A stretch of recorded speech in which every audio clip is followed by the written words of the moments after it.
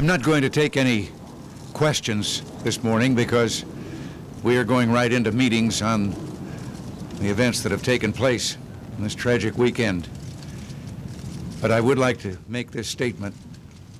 I know there are no words that can express our sorrow and grief over the loss of those splendid young men and the injury to so many others.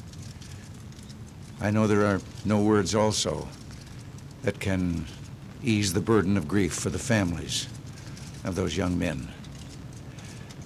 Likewise, there are no words to properly express our outrage, and I think the outrage of all Americans, at the despicable act, following as it does on the one perpetrated several months ago in the spring that took the lives of scores of people at our embassy in that same city, in Beirut.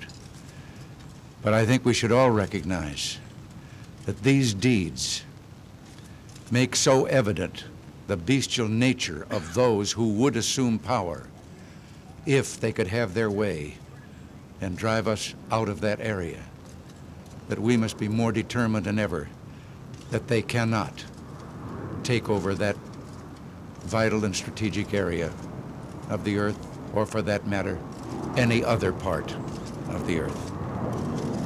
Thank you.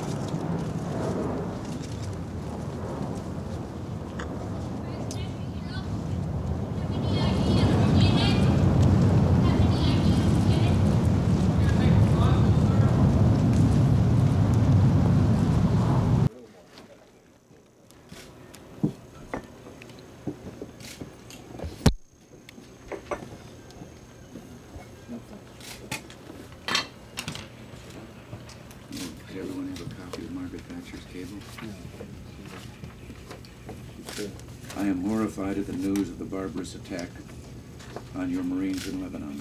Please accept the deepest sympathy of all of us here for you and for the families of the victims. They gave their lives for peace. I was distressed to hear of the incident on the golf course. As usual, of course, you responded magnificently.